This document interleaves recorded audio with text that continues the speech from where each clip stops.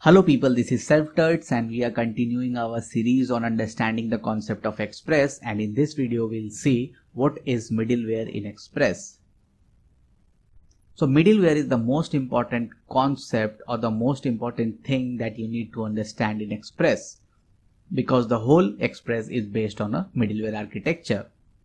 So if you are good at middleware in Express, then you can write Express apps in a different way, which will require less line of codes and which will perform much faster and in an elegant way. So understanding this concept is the base for designing good apps for Express. So as the name suggests, it comes in middle of something, and that something is the request and response cycle. So it is middleware. So the name suggests it comes in middle of something, and that something is what? Request and response cycle. So if you take any web server, let it be Apache, let it be Nginx, let it be Express web server or Node.js web server, then there is a request, there is some processing of that request, and there is a response. So this is the basic thing that every web server has, that is request comes, web server does some processing based on the logic or the code that we have written, and then it gives us a response. Now middleware has access to request object. So you need to understand or keep in mind that middleware has access to the request object of Express, and middleware has access to the response object also. So both request and response object can be accessed by middleware. Middleware has access to next function of request and response cycle. We'll see in details about what this next function is in our subsequent slides, but you need to keep in mind that middleware has access to request, response and next function. So suppose this is the entry point of our Express web server, or where the client sends the request, and this is the exit point from where the web server returns some response. So client sends a request, and this is the Express server, which is just like a black box which does some processing. So this Express server has both the codes, the codes from the Express also, and the code that you have written, means your logic, your business logic. So every client request comes here, this black box evaluates something for this client request, access the parameter, does some database, something like that, and then it returns the response. So this is the request and response cycle of a web server. So we are currently seeing it as a black box, a single entity. Now what Express does? Express, this is the note point that you need to keep in mind, because it is the most important thing, that all middleware has access to request, response and next. Now again we'll see how the concept of middleware changes the concept of that black box. So this is the entry point, this is the exit point, and the black box has been divided into smaller black boxes. So these smaller black boxes are the middlewares. So a big server has been divided into smaller, means basically it is a server, but it has been divided into smaller chunks logically, or by writing your codes in such a manner. So this whole black thing that we have seen in previous slide as a single chunk has been divided into smaller modules, and every smaller module has some functionality to do. So this has some functionality, say ABC, it perform those things, and it is up to that. I don't need to perform everything for the server. So suppose it has a responsibility of A, it has a responsibility of B, then C, D and E. So everyone is good at following its own responsibility and performing action on that. So what every middleware does, every middleware takes the request object, takes the response object and perform the things that it need to perform. So it has a defined boundary that what I need to perform, and then pass to the next middleware. So suppose a client request comes, so that request is being received by this first middleware. So this middleware has access to request, response and next. So we'll see what this next is.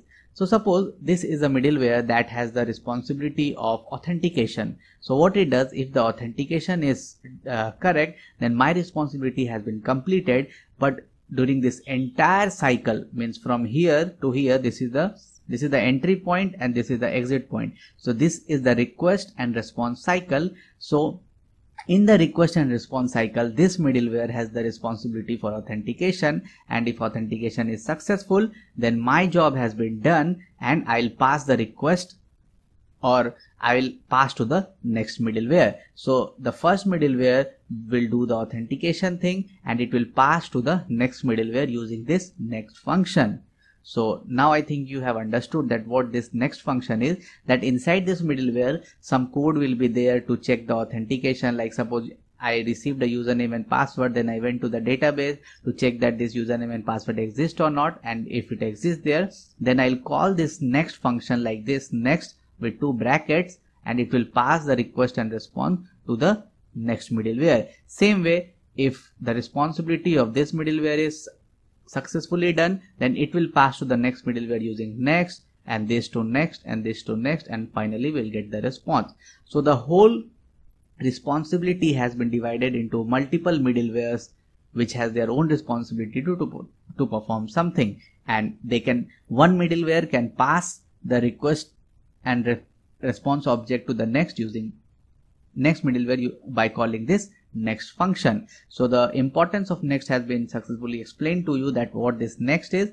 You want to go to the next middleware, just call this function next.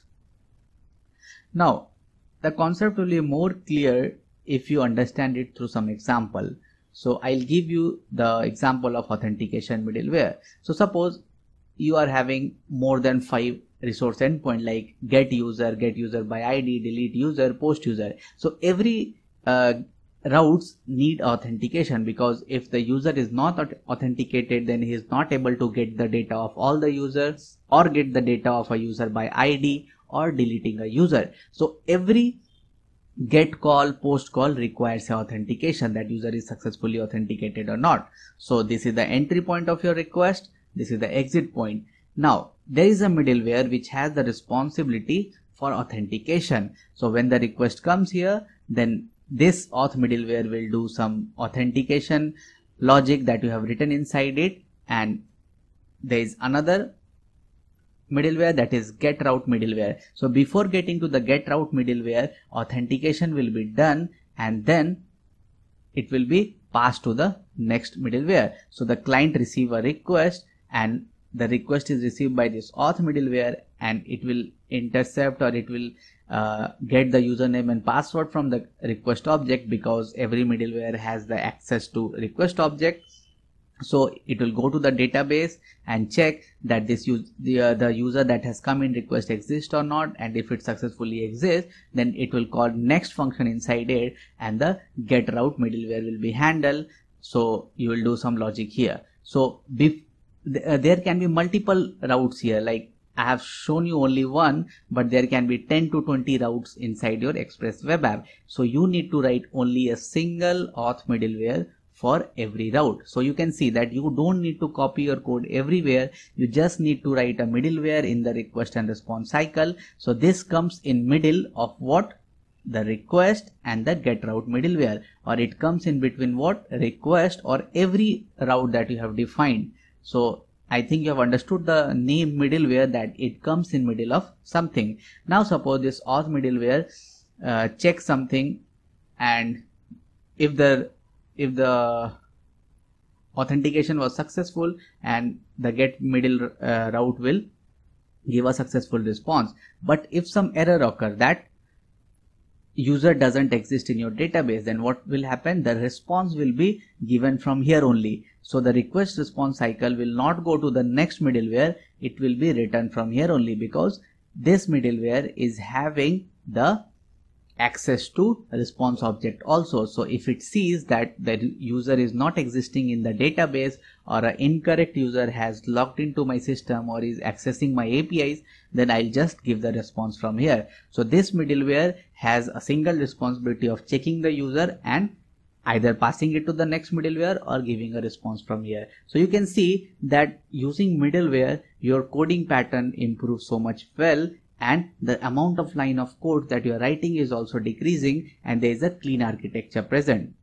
Now I'll also give an example of logging middleware. So suppose you are running a web server, so you need to see that what are the requests that are coming in to my web server, because anytime a problem comes, then logs are our best friend. So you need to write those logs inside a file, and for that you can use a logging middleware. So you can create your own logging middleware, but we'll create in subsequent videos, we'll create our own logging middleware, but here we need to understand the concept. So this is the entry point, that is request. This is the exit point, that is the from where the response will be sent. Now this is my middleware, and it is a logging middleware which has the responsibility to log about the request detail, like what is the request URL that has been hit, what is the body, what is the data inside the body, what is the query params, what are the resource params. So for every request, suppose on your web server a client says, I have hit this request at this particular point of time, but there was an error,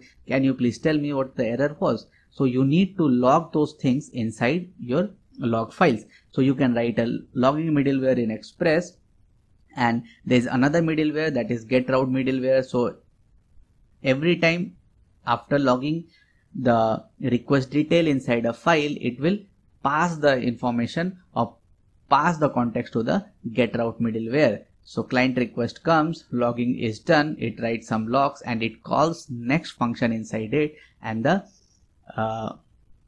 responsibility will be passed, or the request or response object will be passed to the get route middleware that this client is actually calling. So you can see you need to just write few lines of code inside here only, that is a single middleware, and it can handle the logging for 10, 20, 30, how many routes that you have written.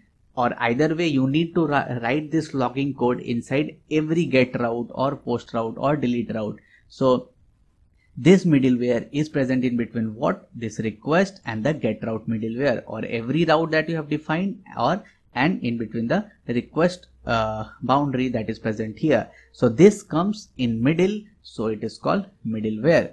So if it is successfully done, then you will get a response. So this is what middleware are in Express, and you need to keep some point into your mind that every middleware has access to request, response and next, and middleware is the name because it comes in middle of your request and response cycle. So we'll see the details of middleware in subsequent videos.